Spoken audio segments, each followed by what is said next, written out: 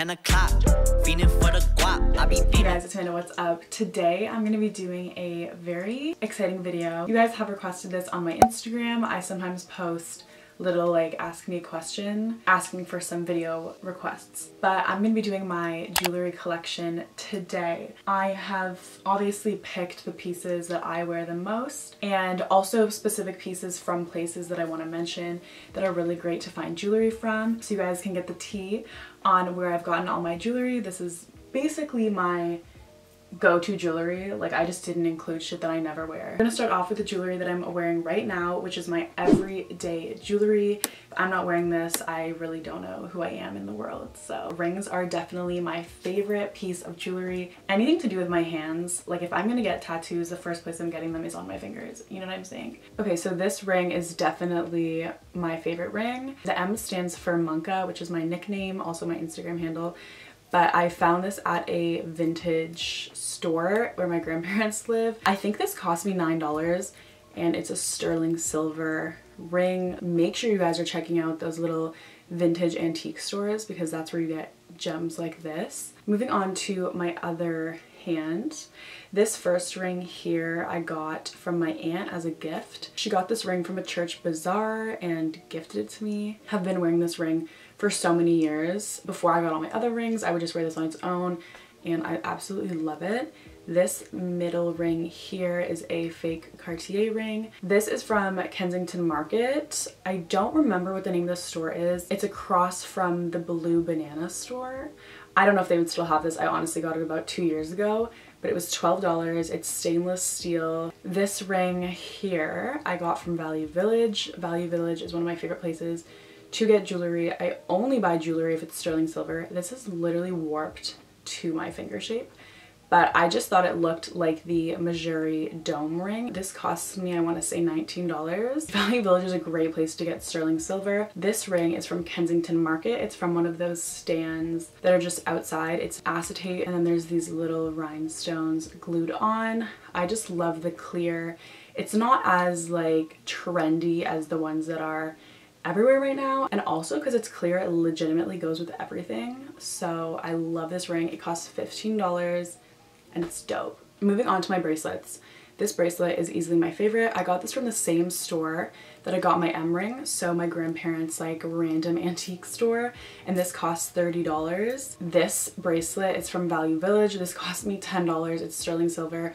I absolutely love this chain. I just love the style, the links, and I think it's so dainty. I never take this off. I often take this off to shower. It's labeled as 925 and he told me it was sterling silver, but low-key it's starting to kind of change, which is really weird. I don't understand. Or maybe it's just tarnished. Oh my gosh. Okay, I'm gonna check that out. But this one is literally never left my wrist. I'm obsessed and it's so cute. For my everyday necklaces, this chain I purchased from the St. Lawrence flea market. The guy was like, it's 60 bucks, sterling silver. So I bought it right away. And honestly, this is my best purchase of 2020. And then this necklace, which honest to God is another one of my favorite pieces ever. All of these are, I can't even choose. This horseshoe necklace is from Value Village, which is so insane to me. This is actually the back side, this is the right side, but I just prefer to wear it this way better. But I love this combination so much, and I honestly switch out my necklaces probably the most often. This necklace from Value Village is also one of my go-tos. It says Sweet 16. I absolutely love it. I just think it's so fucking cute, and I just can't believe someone would have given this away if they got this for their 16th birthday. Like, I'm wearing it for them, okay? I think it's so cute. And again, it's a similar chain to my bracelet. This was less than $20. Pretty standard. Value Village's jewelry is like less than 20 bucks. I used to wear this every single day in high school. I got this off of Etsy years ago. Like, I'm saying 5 years ago. And it's a sterling silver pendant I just put onto my own chain. The pendant was like less than 10 bucks. I'm sure you can easily find this on Etsy if you were to look now. So I just searched silver Playboy pendant and it's very cute. I honestly need to start wearing this more. I obviously have a nameplate necklace. I feel like this is a part of everybody's jewelry collection. I got this for, I want to say 16th or 17th birthday. I wanted one so bad. This is off mynamenecklace.com. I think they're like 70 bucks. It's sterling silver. And again, this is a necklace I don't really wear, but honestly, bitch, It is cute. I need to just layer this up and then I could definitely start wearing it again. I think I'm showing it to you backwards. Yeah, this is the right way. It's just very classic and definitely a good layering piece. I love this necklace for layering as well. I feel like if I'm wearing a super basic outfit, I'll do something like this just to level it up. I got this from a random thrift store called like National Thrift. This with matching earrings, which I'll show you, for $3. I cannot get over it. It's obviously not silver, not diamonds. It's like costume jewelry. But for shit like this that you don't wear all the time, this is the only kind of jewelry that I'll wear if it's not actual silver, because I just hate having to worry about my jewelry tarnishing. But obviously this was $3, so it's not that serious. This is the matching earring. It's so cute. Obviously there is 2 of them.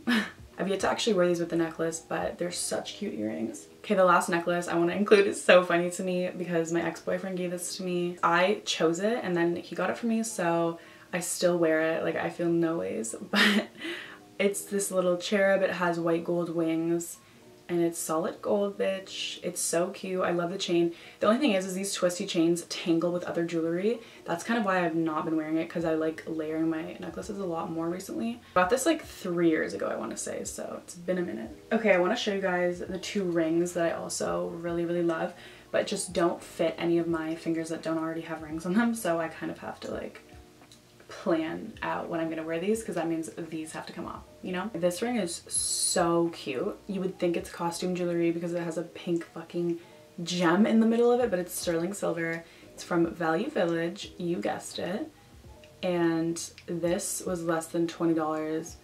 It is so cute. Like, this is definitely an amazing find. Next is this Chanel ring. If you're from Toronto, I feel like you know this ring, bitch. Like, Black Market sells this for $10. I've bought like 3 of these because it's not sterling silver. This is my only ring that's not sterling silver. And I just feel dirty when I wear non-sterling silver because I can't wash my hands with ease. Like, I have to take it off every single time. Pisses me off, but it's so cute. I forgot to show you my everyday earrings. I just wear silver keepers all the time. These I prefer over studs because when I'm sleeping it doesn't jab into my ear and they kind of just like lay flat. These I got from Shoppers Drug Mart, sterling silver, literally I think $12. As for other earrings I wear, bamboo hoops. You can get these at any beauty supply store for less than $3. I kind of want to get a smaller pair that's sterling silver. They're just so expensive on Etsy and I don't know if they're like real silver. But these are super heavy, so they low-key drag your ears down, like fully pull them. And I'm afraid if I wear these too much, my ears will start to sag. But they're so fucking sick. Along with the same Chanel ring, I have these 2 earrings. These are actually from Kensington Market at a random store. I'm so sorry. I feel like in Kensington, no one knows what stores they get shit from. I think I got these in a deal like 3 for $5 or some shit. But I love these and I have worn these so much. They're obviously not silver, but they have not changed. Like, they're still blessed. We get it with the fake Chanel, bitch, but I got these from Value Village. You guys have seen these in a haul. I've not worn these yet. I should have worn them today, low-key. To me, jewelry like this and like the other Chanel earrings, like, they're kind of obviously fake. You know what I'm saying? I'm not wearing them to flex. I just think it's funny as fuck. So these were probably like $1. I want to show you guys these earrings I got a bit ago for New Year's, I think 2 years ago.